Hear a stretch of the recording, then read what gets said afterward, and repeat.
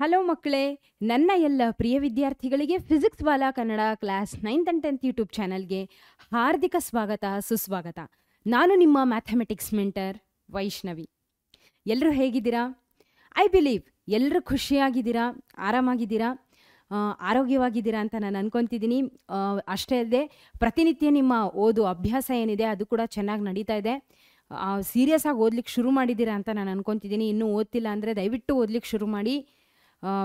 So ಇದು ನಿಮಗೆ ಇವಾಗ ಅರ್ಥ ಆಗದೇ ಇರ್ಬೋದು, ಬಟ್ ನಿಮ್ಮ ಎಕ್ಸಾಮಿನೇಷನ್ ಹತ್ರ ಬಂದಾಗ ನಿಮಗೆ ಇದರ ನೀವು ಇಷ್ಟು ದಿವಸ ಏನು ಕಷ್ಟಪಟ್ಟಿರ್ತೀರಲ್ಲ ಅದ್ರದ್ದು ನಿಮಗೆ ಬೆಲೆ ನಿಮಗೆ ಅರ್ಥ ಆಗುತ್ತೆ.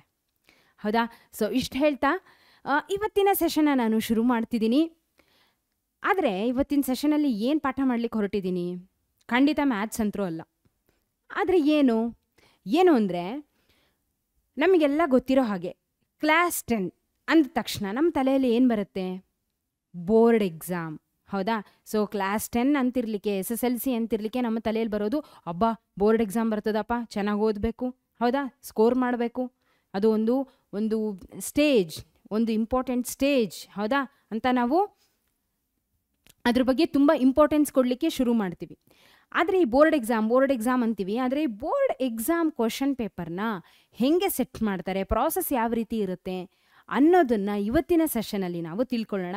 ಓಕೆ, ಸೊ ಎಲ್ಲಿಂದ ಹೇಗೆ ಯಾವ ರೀತಿ ಈ ಒಂದು ಕ್ವಶನ್ ಪೇಪರ್ ಸೆಟ್ ಆಗುತ್ತೆ, ಓಕೆ ಅನ್ನೋವಂಥ ಪ್ರಾಸೆಸ್ನ ನಾನು ನಿಮಗೆ ತಿಳಿಸೋದಕ್ಕೆ ನಾನು ಇವತ್ತಿನ ಸೆಷನಲ್ಲಿ ಪ್ರಯತ್ನ ಪಡ್ತೀನಿ.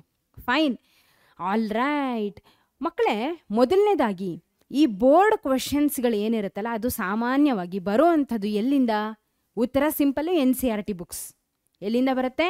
NCERT ಬುಕ್ಸಿಂದ ಅದನ್ನು ಪ್ರಿಪೇರ್ ಮಾಡ್ತಾರೆ. ಹಾಗಾಗಿ ನಾವು ಎಲ್ಲ ಟೀಚರ್ಸ್ಗಳು ಯಾವುದೇ ನೀವು ಪ್ಲ್ಯಾಟ್ಫಾರ್ಮಿಗೆ ಹೋಗ್ಬೋದು, ಹೌದಾ, ಯೂಟ್ಯೂಬಲ್ಲಾಗಿರ್ಬೋದು, ಗೂಗಲಲ್ಲಾಗಿರ್ಬೋದು, ಟೀಚರ್ಸ್ಗಳಾಗಿರ್ಬೋದು, ಯಾರನ್ನೇ ಕೇಳಿ ಫಸ್ಟು ಯಾವ ಬುಕ್ನ ಕ್ಲಾಸ್ 10ಗೆ ರೆಫರ್ ಮಾಡಬೇಕಂದ್ರೆ NCERT ಅಂತ ಹೇಳ್ತಾರೆ. ಓಕೆ, ಸರಿ. ಸೊ NCERT ಬುಕ್ಸ್ನಿಂದ ಕ್ವಶನ್ಸ್ನ ತೆಗಿತಾರೆ. ಆದರೆ ಈ ಕ್ವಶನ್ನ ಪ್ರಿಪೇರ್ ಮಾಡ್ತಕ್ಕಂಥ ಪ್ರಾಸೆಸ್ ಹೆಂಗಿರ್ತದೆ ಅಂದರೆ, ಯೂಶ್ವಲಿ ನಮಗೆಲ್ಲ ಗೊತ್ತಿರೋ ಹಾಗೆ CBSE ಅಂತಕ್ಕಂಥದ್ದು ಬಹಳಷ್ಟು ಅಂದರೆ ಆಲ್ ಓವರ್ ಇಂಡಿಯಲ್ಲಿ ಬಹುತೇಕ ರಾಜ್ಯಗಳು ಅದನ್ನು ಫಾಲೋ ಮಾಡ್ತಿವೆ. ಕೆಲವೊಂದು ರಾಜ್ಯಗಳಲ್ಲಿ ಅಂದರೆ ಸಪೋಸ್ ನಮ್ಮ ಕರ್ನಾಟಕದಲ್ಲೇ ಆದರೆ SSLCಯಲ್ಲಿ ನಾವು ಕರ್ನಾಟಕ ಸ್ಟೇಟ್ ಸಿಲೆಬಸ್ನ ಫಾಲೋ ಮಾಡ್ತಿದ್ದೀವಿ. ಕೆಲವೊಂದು ಶಾಲೆಗಳಿವೆ CBSEನೂ ಫಾಲೋ ಮಾಡ್ತಕ್ಕಂಥ ಸ್ಕೂಲ್ಗಳು ಇವೆ, ಹೌದಾ. ಆದರೂ if I talk about the majority ಅಂತಂದರೆ ಬಹುತೇಕ ರಾಜ್ಯಗಳು CBSEನ ಫಾಲೋ ಮಾಡ್ತಿದೆ, ಅಡಾಪ್ಟ್ ಮಾಡಿಕೊಂಡು ಸ್ಕೂಲ್ಗಳು, ಹೌದಾ. CBSE ಬಹಳ ಸಿಗುತ್ತೆ. ಕೆಲವೊಂದು ರಾಜ್ಯಗಳು ಫಾಲೋ ಮಾಡದೇ ಇರ್ತವೆ ಅಂಥವು ಕೂಡ. ಸೊ ಆ ಒಂದು ರಾಜ್ಯಗಳ particular syllabus text ಬುಕ್ಸ್ನ follow ಮಾಡ್ತಿರುತ್ತೆ. However ನಾನು ಹೇಳೋದು ಒಂದು ಅಪ್ರಾಕ್ಸಿಮೇಟ್ ಆಗಿ ಪ್ರಾಸೆಸ್ ಹೇಗೆ ನಡೆಯುತ್ತೆ ಅನ್ನೋದನ್ನು ನಾನು ನಿಮಗೆ ಒಂದು ಕ್ಲಿಯರ್ ವಿಷನ್ ಕೊಡೋದಕ್ಕೆ ಪ್ರಯತ್ನ ಪಡ್ತೀನಿ. ಸೊ CBSE ಬಗ್ಗೆ ಮಾತಾಡೋದಾದರೆ CBSE ಏನು ಮಾಡುತ್ತೆ ಅಂದರೆ ಈ ಡಿಫ್ರೆಂಟ್ ರೀಜನ್ಗಳಿಂದ ಓಕೆ ಅಂದರೆ ಬೇರೆ ಬೇರೆ ರಾಜ್ಯಗಳಿಂದ ಅಥವಾ ಬೇರೆ ಬೇರೆ ರೀಜನ್ಗಳಿಂದ, ಪ್ರದೇಶಗಳಿಂದ ಟೀಚರ್ಸ್ಗಳನ್ನು ಅಲಾಟ್ ಮಾಡುತ್ತೆ. ಅಂದರೆ ಅವರು ಟೀಚರ್ಸ್ಗಳಾಗಿರ್ಬೋದು ಅಥವಾ ಲೆಕ್ಚರ್ಸ್ಗಳಾಗಿರ್ಬೋದು ಅಥವಾ ಎಕ್ಸ್ಪರ್ಟ್ಸ್ ಅಂತ ಹೇಳ್ಬೋದು. ಒಂದು ಸುಲಭವಾಗಿ ಹೇಳೋದಾದರೆ ಎಕ್ಸ್ಪರ್ಟ್ಸ್ ಅಂತ. ಸೊ ಏನು ಮಾಡ್ತಾರೆ ಅಂದರೆ ಎಕ್ಸ್ಪೀರಿಯನ್ಸ್ಡ್ ಟೀಚರ್ಸ್ ಅಂತ ಏನು ಹೇಳ್ತೀವಲ್ಲ ಅವ್ರನ್ನ ಕರೆಸ್ಕೊಂಡು ಅವ್ರನ್ನ ಅಲಾಟ್ ಮಾಡ್ತಾರೆ. ಯಾವುದಕ್ಕೆ ಅಂದರೆ ಕ್ವಶನ್ ಪೇಪರ್ನ ತಯಾರು ಮಾಡೋದಕ್ಕೆ. ಅಂದರೆ ಆ ಒಂದು ಟೀಚರ್ಸ್ಗಳು ಎಷ್ಟು ಸಂಖ್ಯೆಯಲ್ಲಿ ಇರ್ತಾರೆ, ಹಾಗಂದರೆ ಏನು ಎಷ್ಟು ಬೇಕೋ ಅಷ್ಟು ಟೀಚರ್ಸ್ಗಳನ್ನ ಕರೆಸ್ಕೊಂಡು ಯಾರು ಬೇಕಾದರೂ ಪ್ರಿಪೇರ್ ಮಾಡ್ಬೋದಾ? ಇಲ್ಲ, ಅಲಾಟ್ ಮಾಡ್ತಾರೆ. ಹೆಂಗೆ ಅಂದರೆ ಯೂಶ್ವಲಿ 3 ರಿಂದ 4 ಟೀಚರ್ಸ್ಗಳನ್ನು ಪರ್ ಸಬ್ಜೆಕ್ಟಿಗೆ ಅಲಾಟ್ ಮಾಡ್ತಾರೆ. ಓಕೆ, 3 ರಿಂದ 4 ಟೀಚರ್ಸ್ಗಳನ್ನು ಪರ್ ಸಬ್ಜೆಕ್ಟಿಗೆ ಅಲಾಟ್ ಮಾಡ್ತಾರೆ. ಸಪೋಸ್ 4 ಟೀಚರ್ಸ್ಗಳು ಇದ್ದಾರೆ ಅಂತ ಇಟ್ಕೊಳ್ಳಿ. ಯಾವುದಕ್ಕೆ ನಾವು ಎಷ್ಟು ಸಬ್ಜೆಕ್ಟ್ಸ್ ಓದ್ತೀವಿ? 6 ಸಬ್ಜೆಕ್ಟ್ಸು. ಒಂದು ಇಂಗ್ಲೀಷು, ಇನ್ನೊಂದು ಕನ್ನಡ, ಆಮೇಲೆ ಹಿಂದಿ, ದೆನ್ ಮ್ಯಾಥ್ಸ್, ಇನ್ನೊಂದು ಸೈನ್ಸ್, ಹೌದಾ, ಆಮೇಲೆ ಸೋಷಲ್ ಸ್ಟಡೀಸ್. ಇಷ್ಟು 6 ಸಬ್ಜೆಕ್ಟ್ಸ್ಗಳು ಇದೆ. 6 ಸಬ್ಜೆಕ್ಟ್ಸ್ಗಳಲ್ಲಿ ಪ್ರತಿ ಸಬ್ಜೆಕ್ಟಿಗೂ 4 ಟೀಚರ್ಸ್ಗಳನ್ನು ಕರೆಸ್ಕೊಂಡ್ರು ಅಂತ ಇಟ್ಕೊಳ್ಳಿ. ಓಕೆ, ಅಲಾಟ್ ಮಾಡ್ತಾರೆ. ಈ 4 ಮಂದಿ ಟೀಚರ್ಸ್ಗಳು ಏನು ಮಾಡ್ತಾರೆ ಅಂದರೆ ತಲಾ ಒಬ್ರೊಬ್ರು ಅಂದರೆ ಪ್ರತಿಯೊಬ್ಬ ಟೀಚರ್ಸ್ಗಳು 3 ಕ್ವಶನ್ ಪೇಪರ್ನ ಸೆಟ್ ಮಾಡ್ತಾರೆ. ಅಂದರೆ ಇಂಗ್ಲೀಷಿಗೆ 4 ಮಂದಿ ಟೀಚರ್ಸ್ ಇದ್ದಾರೆ, ಪ್ರತಿಯೊಬ್ಬರು ಕೂಡ 3 ಕ್ವಶನ್ ಪೇಪರ್ನ 3 ಸೆಟ್ ಆಫ್ ಕ್ವಶನ್ ಪೇಪರ್ನ ಅವರು ಪ್ರಿಪೇರ್ ಮಾಡಬೇಕು. ಹಾಗಿದ್ರೆ ಟೋಟಲ್ ಎಷ್ಟು ಬರುತ್ತೆ? 4 × 3 12 ಬರುತ್ತೆ. ಅಂದರೆ ಇಂಗ್ಲೀಷಿಗೆ 12 ಕ್ವಶನ್ ಪೇಪರ್ನ ಸೆಟ್ ಮಾಡ್ತಾರೆ, ಕನ್ನಡಕ್ಕೆ 12, ಈ ರೀತಿಯಾಗಿ ಸೇಮ್ ಎಲ್ಲ ಸಬ್ಜೆಕ್ಟ್ಗಳಿಗೂ ಕೂಡ 12 ಕ್ವಶನ್ ಪೇಪರ್ನ ಸೆಟ್ ಮಾಡಲಾಗತ್ತೆ. ಹೆಂಗೆ ಅಂದರೆ ಪ್ರತಿ ಸಬ್ಜೆಕ್ಟಿಗೂ ನಾನು ಆಗಲೇ ಹೇಳಿದಾಗೆ ಅಂದಾಜು 4 ಮಂದಿ ಟೀಚರ್ಸ್ನ ಕರೆಸ್ಕೊಂಡ್ರು ಅಂತ ಇಟ್ಕೊಳ್ಳಿ, ಅಲಾಟ್ ಮಾಡಿರ್ತಾರೆ ಪ್ರಿಪೇರ್ ಏನು ಕ್ವಶನ್ ಪೇಪರ್ ತಯಾರು ಮಾಡೋದಕ್ಕೆ. ಪ್ರತಿಯೊಬ್ಬರೂ ಕೂಡ 3 ಕ್ವಶನ್ ಪೇಪರ್ನ ತಯಾರು ಮಾಡಬೇಕು. ಸೊ ಪ್ರತಿಯೊಬ್ಬರು 3 ಮಾಡಿದರೆ ಟೋಟಲ್ ಒಂದು ಸಬ್ಜೆಕ್ಟಿಗೆ 12 ಸೆಟ್ ಆಫ್ ಕ್ವಶನ್ ಪೇಪರ್ಸ್ ಬರುತ್ತೆ. ಅಷ್ಟೊಂದು ತಗೊಂಡು ಏನು ಮಾಡ್ತಾರೆ ಅಂದರೆ ಯೂಶಲಿ ನಾನು ಹೇಳ್ತೀನಿ, ಇದು ಈ ಒಂದು ಇಷ್ಟೊಂದು ಕ್ವಶನ್ ಪೇಪರ್ಸ್ಗಳನ್ನು ಸೆಟ್ ಮಾಡ್ತಕ್ಕಂಥ ಉದ್ದೇಶ ಏನು, ಅದ್ರ ಹಿಂದಿನ ಉದ್ದೇಶ ಏನು ಅಂದರೆ ಅದು ಈ ಒಂದು ಎಕ್ಸಾಮಿನೇಷನ್ ಏನು ಅಂದರೆ ಬಹಳ ಸ್ಟ್ರಿಕ್ಟಾಗಿ ನಡೆಸಬೇಕು ಅನ್ನೋವಂಥ ಕಾರಣದಿಂದ ಲೀಕ್ ಆಗ್ತಕ್ಕಂಥ ಚಾನ್ಸಸ್ಸು ತುಂಬ ಇರುತ್ತೆ. ಹೌದಾ? ನಾವು ಕೇಳೇ ಇರ್ತೀವಿ, ನೀವು ಮುಂಚೆನೂ ಕೇಳಿರ್ತೀರಾ, ಹೌದಾ? ಸೊ ಈಗಲ್ಲ, ನೀವು ಇವಾಗ ಕ್ಲಾಸ್ 10, ಆದರೆ ಹಿಂದೆ ನ್ಯೂಸ್ಗಳಲ್ಲಿ ಕೇಳೇ ಇರ್ತೀರಾ, ಕ್ಲಾಸ್ 10 ಎಕ್ಸಾಮಿನೇಷನ್ ನಡಿಬೇಕಾದ್ರೆ ಕೇಳಿರ್ತೀರಾ ಕೆಲವೊಂದು ಸಬ್ಜೆಕ್ಟ್ಸ್ಗಳು ಕ್ವಶನ್ ಪೇಪರ್ ಲೀಕ್ ಆಯಿತು ಅಂತ. ಹೌದಾ? ಆ ಲೀಕ್ ಆದಾಗ ಏನು ಮಾಡ್ತಾರೆ, ಆಲ್ಟರ್ನೇಟ್ ಕ್ವಶನ್ ಪೇಪರ್ಸ್ಗಳು 12 ಸೆಟ್ ಇರ್ತಾವಲ್ಲ, ಅದರಲ್ಲಿ ಯಾವುದಾದ್ರೂ ಇನ್ನೊಂದು ತೆಗಿತಾರೆ, ಇನ್ನೊಂದನ್ನು ಡಿಸ್ಟ್ರಿಬ್ಯೂಟ್ ಮಾಡ್ತಾರೆ. ಹೀಗೆ ಅವರು ಸೇಫ್ಟಿ ಪರ್ಪಸ್ಸಿಗೆ ಇಟ್ಕೊಂಡಿರ್ತಾರೆ. ಅಂದರೆ 12 ಸೆಟ್ ಆಫ್ ಕ್ವಶನ್ ಪೇಪರ್ಸ್ ಏನೋ ಪ್ರಿಪೇರ್ ಮಾಡ್ತಾರೆ, ಓಕೆ ಒಪ್ಕೊತೀವಿ. ಆದರೆ ಎಲ್ಲರೂ ಕ್ವಶನ್ ಪೇಪರ್ನ ಡಿಫ್ರೆಂಟಾಗೇ ಮಾಡಿರ್ತಾರೆ. ಅಂದರೆ ಕ್ವಶನ್ಸ್ಗಳು ಡಿಫ್ರೆಂಟ್ ಆಗಿರ್ತವೆ ಅಂತ ಏನು ಗ್ಯಾರಂಟಿ? ಒಬ್ರು ಏನು ಕ್ವಶನ್ ಪೇಪರ್ ಮಾಡ್ತಾರೋ ಅದನ್ನು ಇನ್ನೊಬ್ರು ಯಾರೋ ಅದೇ ಕ್ವಶನ್ ಪೇಪರ್ನ set, most of the questions ಅವೇ ಬಂದಿರ್ಬೋದು ಇನ್ನೊಬ್ರು ತಯಾರು ಮಾಡಿರೋದ್ರಲ್ಲಿ. ಹೌದೋ ಅಲ್ವೋ? ಇರಲಿ, ಅದು ಸೆಕೆಂಡ್ರಿ. ಆದರೆ ಟೋಟಲ್ 12 ಕ್ವಶನ್ ಪೇಪರ್ಗಳು ಇದೆ ಅಂದರೆ ಈ ಒಂದು 12 ಕ್ವಶನ್ ಪೇಪರ್ಗಳಲ್ಲಿ ಅಂದಾಜು ಟೋಟಲ್ ಎಷ್ಟು ಕ್ವಶನ್ಸ್ ಬರ್ಬೋದು? ಫಸ್ಟ್ ಅದನ್ನು ನೋಡೋಣ. ಅಂದಾಜು ಎಷ್ಟು ಕ್ವಶನ್ಸ್ ಬರ್ಬೋದು? ಸಪೋಸ್ ಒಂದು ಕ್ವಶನ್ ಪೇಪರಲ್ಲಿ 40 ಕ್ವಶನ್ಸ್ ಇದೆ ಅಂತ ಇಟ್ಕೊಳ್ಳಿ. ಒಂದು ಪ್ರಶ್ನೆ ಪತ್ರಿಕೆಯಲ್ಲಿ ಪ್ರತಿಯೊಬ್ಬರು ಟೀಚರ್ಸ್ಗಳು 4 ಮಂದಿ ಇದ್ದಾರಲ್ಲ, ಪ್ರತಿಯೊಬ್ಬರು ಕೂಡ 40, ಒಂದು ಕ್ವಶನ್ ಪೇಪರಿಗೆ 40 ಕ್ವಶನ್ಗಳನ್ನು ಕೊಟ್ಟಿದ್ರು ಅಂತ ಇಟ್ಕೊಳ್ಳಿ. ಎಷ್ಟಾಗುತ್ತೆ ಆಗ? 12 × 4 40. ಹೌದಾ? 12 × 40 ಮಾಡಿದರೆ ಎಷ್ಟಾಗುತ್ತೆ? 480. ಅಂದರೆ 480 ಕ್ವಶನ್ಸ್ಗಳು. ಹೌದಾ? ಈ ಇಂಗ್ಲೀಷ್ ಸಬ್ಜೆಕ್ಟಿಗೆ 12 ಸೆಟ್ ಆಫ್ ಕ್ವಶನ್ಸಲ್ಲಿ ಕ್ವಶನ್ ಪೇಪರಲ್ಲಿ ಟೋಟಲ್ ಒಟ್ಟಾರೆ 480 ಕ್ವಶನ್ಸ್ಗಳು ಬರ್ತವೆ. ಈ 480 ಕ್ವಶನ್ಸ್ಗಳಲ್ಲಿ ಯಾವುದು ರಿಪೀಟ್ ಆಗಿದೆ, ಇನ್ನೊಂದು ಮತ್ತೊಂದು ಎಲ್ಲವನ್ನ ಚೆಕ್ ಮಾಡ್ತಾರೆ. ಅದು ಆ ಒಂದು ಪ್ರಾಸೆಸ್ಸು ಇರ್ತದೆ, ಯಾಕೆಂದರೆ ರಿಪೀಟ್ ಆಗಿರ್ತದೆ. ಆದರೆ ಇಲ್ಲಿ ವಿಷಯ ಏನು ಅಂದರೆ ಟೋಟಲ್ 480 ಪ್ರತಿಯೊಂದು ಅಂದರೆ ಎಲ್ಲ ಒಂದು 12 ಸೆಟ್ ಆಫ್ ಕ್ವಶನ್ ಪೇಪರ್ಸ್ ಏನಿರುತ್ತಲ್ಲ ಅದು ಒಟ್ಟಾರೆ ಕ್ವಶನ್ಸ್ ಎಷ್ಟಿರುತ್ತೆ ಅಂದರೆ 480 ಇರ್ತದೆ. ಓಕೆ, ಸೊ ಅದರಲ್ಲಿ ಅವರು ಮತ್ತೆ ಡಿವೈಡ್ ಮಾಡ್ತಾರೆ. ಇಂಥ ಕ್ವಶನ್ಸು ರಿಪೀಟ್ ಆಗಿದೆ, ಇಂಥ ಕ್ವಶನ್ಸು ಹೊಸದಾಗಿದೆ, ಅದನ್ನೆಲ್ಲ ಮತ್ತೆ ಅವ್ರು ಏನು ಮಾಡ್ತಾರೆ, ಸೆಟ್ ಮಾಡ್ತಾ ಹೋಗ್ತಾರೆ. Okay fine. ಅಂದರೆ ಕ್ವಶನ್ಸ್ಗಳು ಎಲ್ಲರದು 12 ಸೆಟ್ ಆಫ್ ಕ್ವಶನ್ ಪೇಪರ್ಸ್ ಏನು ಬಂದಿರ್ತಾವಲ್ಲ ಅದನ್ನ ಸೀದಾ ತೊಗೊಂಡು ಕೊಡಲ್ಲ, ಅದನ್ನು ಮತ್ತೆ ಏನು ಮಾಡ್ತಾರೆ, ಕ್ರಾಸ್ ವೆರಿಫಿಕೇಷನು ಇನ್ನೊಂದು ಮತ್ತೊಂದು ಎಲ್ಲ ನಡೆಯುತ್ತೆ. ಓಕೆ, ಅಂತೂ ಕ್ವಶನ್ ಪೇಪರ್ ಸೆಟ್ ಆಯಿತು ಅಂತ ಇಟ್ಕೊಳ್ಳಿ. 12 ಸೆಟ್ ಆಫ್ ಕ್ವಶನ್ ಪೇಪರ್ಸ್ ಪ್ರತಿ ಸಬ್ಜೆಕ್ಟಿಗೂ ಇದೆ. ಈಗೇನು ಮಾಡ್ತಾರೆ, ಕ್ವಶನ್ ಪೇಪರ್ ಎಲ್ಲ ಸೆಟ್ ಆಯಿತು, ಕ್ರಾಸ್ ವೆರಿಫಿಕೇಷನ್ ಆಯಿತು. ಓಕೆ, ಸೊ ಹೈಯರ್ ಅಥಾರಿಟೀಸ್ ಇರ್ತಾರೆ, ಅವರೆಲ್ಲ ಕ್ವಶನ್ ಪೇಪರ್ನ ಕ್ರಾಸ್ ವೆರಿಫೈ ಮಾಡ್ತಾರೆ, ಇನ್ನೊಂದು ಮತ್ತೊಂದು ಎಲ್ಲ ಆಗುತ್ತೆ. ಅದಾದಮೇಲೆ ಏನು ಮಾಡ್ತಾರೆ ಮುಂದೆ ಹೇಳ್ತೀನಿ. ಸೊ ಯೂಶಲಿ ಈ ಒಂದು ಕ್ವಶನ್ ಪೇಪರ್ನ ಯಾವಾಗಲಿಂದ ಶುರು ಮಾಡ್ತಾರೆ ಪ್ರಿಪೇರ್ ಮಾಡಲಿಕ್ಕೆ ಅಂದರೆ in the month of July R August. Usually ಅಂದರೆ ಈ ಒಂದು ಜುಲೈ ಮುಗೀತು, ಆಗಸ್ಟ್ ನಡೀತಾ ಇದೆ. ಈ ಜುಲೈ ಮತ್ತು ಆಗಸ್ಟಲ್ಲೇ ಈ ಒಂದು ಕ್ವಶನ್ ಪೇಪರ್ನ ಸೆಟ್ ಮಾಡಲಿಕ್ಕೆ ಅಂದರೆ ಕ್ವಶನ್ ಪೇಪರ್ ತಯಾರು ಆಗುತ್ತೆ. Okay fine. ನೋಡಿ, ಎಕ್ಸಾಮ್ ನಡೆಯೋದು ಮಾರ್ಚಲ್ಲಿ, ಹೌದಾ? ಸೊ ಮಾರ್ಚಲ್ಲಿ ನಡೆಯುವಂಥ ಎಕ್ಸಾಮಿಗೆ ಇವಾಗಲಿಂದನೇ ಪ್ರಿಪ್ರೇಷನ್ ಶುರು ಮಾಡ್ತಾರೆ. ಅಂದರೆ ಇವಾಗಲಿಂದನೇ ಕ್ವಶನ್ಸ್ ಎಲ್ಲ ಸೆಟ್ ಆಗಿಬಿಟ್ಟಿರ್ತವೆ ನಿಮಗೆ. Fine, okay, all right. So ಈಗ ನಾನು ಹೇಳಿದೆ ಕ್ವಶನ್ಸ್ಗಳನ್ನು ಯಾವ ರೀತಿ ಸೆಟ್ ಮಾಡ್ತಾರೆ, ಎಷ್ಟು ನಂಬರ್ ಆಫ್ ಕ್ವಶನ್ಸ್ ಬರ್ತವೆ, ಎಷ್ಟು ಸೆಟ್ ಆಫ್ ಕ್ವಶನ್ ಪೇಪರ್ಸ್ ಇರ್ತವೆ ಅಂತ ನಾನು ಹೇಳಿದೆ, ಹೌದಾ? ಈಗ ಇಷ್ಟು ತಿಂಗಳುಗಳ ಮುಂಚೆ ಅಂದರೆ ಜುಲೈ ಅಥವಾ ಆಗಸ್ಟಲ್ಲೇ ಈ ಒಂದು ಕ್ವಶನ್ ಪೇಪರ್ಸ್ನ ಸೆಟ್ ಮಾಡಿದ್ರು ಅಂದರೆ ಅದನ್ನು ಸರಿಯಾಗಿ ರಕ್ಷಣೆ ಮಾಡಬೇಕಲ್ಲ, ಅದು ತುಂಬ ಇಂಪಾರ್ಟೆಂಟ್. ಯಾಕೆಂದರೆ ತುಂಬ ತಿಂಗಳುಗಳ ಗ್ಯಾಪ್ ಆಗುತ್ತೆ. ಏನು ಮಾಡ್ತಾರೆ ಅಂದರೆ ಕ್ವಶನ್ ಪೇಪರ್ ಸೆಟ್ ಆದ ತಕ್ಷಣ ಅದನ್ನು ಪೂರ್ತಿಯಾಗಿ ಸೀಲ್ ಮಾಡ್ತಾರೆ. ಓಕೆ, ಸೊ ಸೀಲ್ ಮಾಡಿ ಅದನ್ನು ನೀಟಾಗಿ ಕವರ್ ಮಾಡಿ ಪ್ರತಿಯೊಂದು CBSE ಆಫೀಸ್ ಏನಿರುತ್ತಲ್ಲ, ಒಂದು ಕಸ್ಟೋಡಿಯನ್ ಬ್ಯಾಂಕ್ ಅಂತ ಒಂದಿರುತ್ತೆ, CBSE ಆಫೀಸ್ ಏನಿರುತ್ತೆ, ರೀಜನಲ್ ಆಫೀಸ್ ಏನಿರುತ್ತಲ್ಲ, ಅಲ್ಲಿ ಈ ಒಂದು ಕ್ವಶನ್ ಪೇಪರ್ಸ್ಗಳನ್ನು ಏನು ಮಾಡ್ತಾರೆ, ತಲುಪಿಸ್ತಾರೆ. ಓಕೆ, ಸೊ ಸೇಫ್ಟಿ ಮೆಷರ್ಸ್ ಪ್ರಕಾರ ಆ ಒಂದು ಕ್ವಶನ್ ಪೇಪರ್ ಏನು ತಯಾರಾಗಿರುತ್ತಲ್ಲ ಅದನ್ನು ಎಲ್ಲೂ ಲೀಕ್ ಆಗಬಾರ್ದು ಅನ್ನೋವಂಥ ಉದ್ದೇಶದಿಂದ ಆ ಒಂದು ಆಫೀಸಲ್ಲಿ ಕಸ್ಟೋಡಿಯನ್ ಬ್ಯಾಂಕ್ ಅಂದರೆ ಯಾವುದೇ ಆಗಿರ್ಬೋದು, ನೀವು ಯಾವುದೇ ಒಂದು ಈಗ ನೋಡಿ ಬ್ಲಡ್ ಬ್ಯಾಂಕ್ ಅಂತ ಇರುತ್ತೆ, ಬ್ಯಾಂಕ್ ಅಂದರೆ ಒಂದೇ ಅಲ್ಲ, ಡಿಫ್ರೆಂಟ್ ಬ್ಯಾಂಕ್ಸ್ ಇರ್ತವೆ, ಹೌದಾ? ಸೊ ಅದೇ ರೀತಿ ಇಲ್ಲಿನೂ ಅಷ್ಟೇ ತಯಾರಾಗಿರ್ತಕ್ಕಂಥ ಕ್ವಶನ್ ಪೇಪರ್ನ ಅದನ್ನು ಪ್ರೊಟೆಕ್ಟ್ ಮಾಡಲಿಕ್ಕೆ ಒಂದು ಜಾಗ ಬೇಕಲ್ಲ, ಅದು CBSE ಆಫೀಸಲ್ಲಿ ಅದನ್ನು ಏನು ಮಾಡ್ತಾರೆ, ಹುಷಾರಾಗಿ ಎತ್ತಿಡ್ತಾರೆ.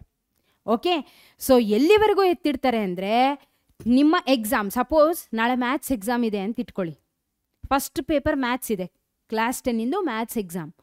ಬೆಳಿಗ್ಗೆ ಮ್ಯಾಥ್ಸ್ ಎಕ್ಸಾಮ್ ನಡೆಯುತ್ತೆ ಅಂದರೆ ಇರ್ತಕ್ಕಂಥ ಸೆಂಟರ್ಸ್ಗಳಿಗೆ ಯಾವಾಗ ಕ್ವಶನ್ ಪೇಪರ್ ಬಂದು ತಲುಪುತ್ತೆ ಅಂದರೆ ಮುಂಜಾನೆ ಬರುತ್ತೆ, 4 ಗಂಟೆ 4:15 ಹಾಗೆ.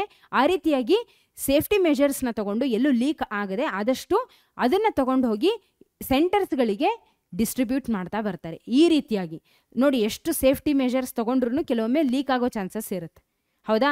ಅದಕ್ಕಾಗಿಯೇ ಅವರು ಡಿಫ್ರೆಂಟ್ ಸೆಟ್ ಆಫ್ ಕ್ವಶನ್ ಪೇಪರ್ಸ್ನ ಇಟ್ಕೊಂಡಿರ್ತಾರೆ. ಒಂದು ವೇಳೆ ಯಾವುದಾದ್ರೂ ಲೀಕ್ ಆಯಿತು ಅಂದರೆ ಇನ್ನೊಂದನ್ನು ತಗೋಬೋದು ಅಂತ, ಆ ರೀತಿಯಾಗಿ ಉದ್ದೇಶ. Okay, fine. ಸೊ ಇವಾಗ ಇಷ್ಟು ಅರ್ಥ ಆಯಿತು. Next teachers from different region. ನಾನು ಆಗಲೇ ಹೇಳಿದೆ ಈ ಒಂದು ಪಾಯಿಂಟ್ನ, teachers from different region will prepare the question paper. Okay, so ಇನ್ನೊಂದು ಪಾಯಿಂಟ್ ಏನು ಗೊತ್ತಾ, ಇಲ್ಲಿ ವಿಶೇಷ ಏನು ಅಂದರೆ ನಾವು ಡೆಲ್ಲಿ, ನಮ್ಮ ರಾಷ್ಟ್ರದ ರಾಜಧಾನಿ ಏನಿದೆ ಅಲ್ಲ ಡೆಲ್ಲಿ, ಈ ಡೆಲ್ಲಿಯಲ್ಲಿ ಇರ್ತಕ್ಕಂಥ CBSE ಅಂದರೆ CBSE ಫಾಲೋ ಮಾಡ್ತಕ್ಕಂಥ ಎಲ್ಲ ಸ್ಕೂಲ್ಗಳಿಗೆ, ಎಲ್ಲ ಸೆಂಟರ್ಸ್ಗಳಿಗೆ ಹೋಗ್ತಕ್ಕಂಥ ಕ್ವಶನ್ ಪೇಪರು ಯಾರು ತಯಾರು ಮಾಡ್ತಾರೆ ಅಂದರೆ ದ ಟೀಚರ್ಸ್ ಅಪಾರ್ಟ್ ಫ್ರಮ್ ಡೆಲ್ಲಿಯಲ್ಲಿ ಇರ್ತಕ್ಕಂಥ ಟೀಚರ್ಸ್ಗಳು ಮಾಡೋದಿಲ್ಲ, ಬೇರೆ ಯಾವುದೇ ರೀಜನ್ನಿಂದ ಪ್ರಿಪೇರ್ ಆಗಿರ್ತಕ್ಕಂಥ ಕ್ವಶನ್ ಪೇಪರ್ ಸೆಟ್ನ ಡೆಲ್ಲಿ ಕಳಿಸ್ತಾರೆ. ಡೆಲ್ಲಿಯಲ್ಲಿ ಇರ್ತಕ್ಕಂಥ ಟೀಚರ್ಸ್ಗಳು ಈ ಉಳಿದಂಥ ಕ್ವಶನ್ ಪೇಪರ್ಸ್ಗಳನ್ನು ಅವ್ರು ತಯಾರು ಮಾಡ್ತಾರೆ, ಡೆಲ್ಲಿಗೆ ಮಾತ್ರ ಇದು. ಓಕೆನಾ? ಸೊ ಇದು ಓಕೆ, ಫೈನ್. ಸೊ ಡೆಲ್ಲಿಗೆ ಸಂಬಂಧಪಟ್ಟಿರೋದು. But if I talk about the state ಅಂತ ಅಂದರೆ ಡಿಫ್ರೆಂಟ್ ರೀಜನ್ಸಿಂದ ಟೀಚರ್ಸ್ಗಳು ಬಂದು ಅದನ್ನು ಪ್ರಿಪೇರ್ ಮಾಡ್ತಾರೆ. ಆಮೇಲೆ ಇನ್ನೊಂದು ಇಂಪಾರ್ಟೆಂಟ್ ವಿಷಯ ಏನು ಅಂದರೆ CBSE ಬೋರ್ಡ್ ಮೇಂಟೈನ್ಸ್ ಸೀಕ್ರೆಸಿ ಅಂದರೆ ಈ ಒಂದು ಗೌಪ್ಯತೆ, ಕಾನ್ಫಿಡೆನ್ಷಿಯಾಲಿಟಿನ ಅದು ಮೇಂಟೈನ್ ಮಾಡುತ್ತೆ. ಯಾವ ರೀತಿ ಮೇಂಟೈನ್ ಮಾಡುತ್ತೆ ಅಂದರೆ, ಈಗ ಸಪೋಸ್ ನಾನು ಕ್ವಶನ್ ಪೇಪರ್ನ ಸೆಟ್ ಮಾಡಿದೆ ಅಂತ ಇಟ್ಕೊಳ್ರಿ, ನಾನು ಕ್ವಶನ್ ಪೇಪರ್ ಸೆಟ್ ಮಾಡಿದೆ, ಅದಾದಮೇಲೆ ನನ್ನ ಕೆಲಸ ಏನು, ಕ್ವಶನ್ ಪೇಪರ್ನ ತಯಾರು ಮಾಡೋದು ಮುಗೀತಷ್ಟೇ.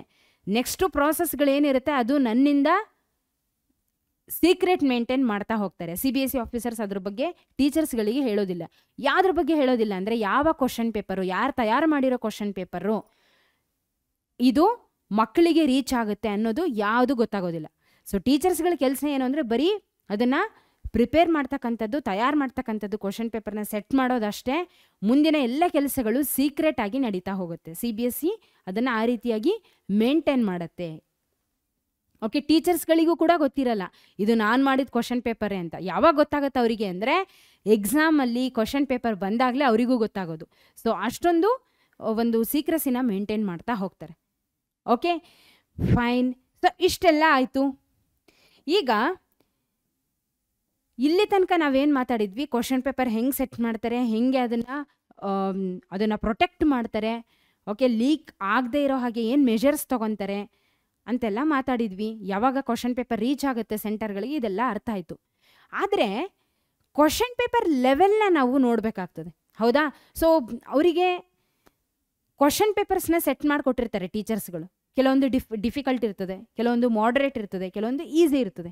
ಆದರೆ ಪ್ರತಿ ವರ್ಷ ನಾವು ನೋಡಿದಾಗ, ಅಂದಾಜು ನೋಡಿದಾಗ ಎಲ್ಲ ಮಕ್ಕಳು, ಈಗ ಸಪೋಸ್ ಈ ಒಂದು ವರ್ಷ 2 ಲಕ್ಷ ಮಕ್ಕಳು, ಸಪೋಸ್ ಎಕ್ಸಾಂಪಲ್ ಹೇಳ್ತಿರೋದು, 2 ಲಕ್ಷ ಮಕ್ಕಳು SSLC ಎಕ್ಸಾಮಿಗೆ ಕೂತ್ರು ಅಂತ ಇಟ್ಕೊಳ್ರಿ.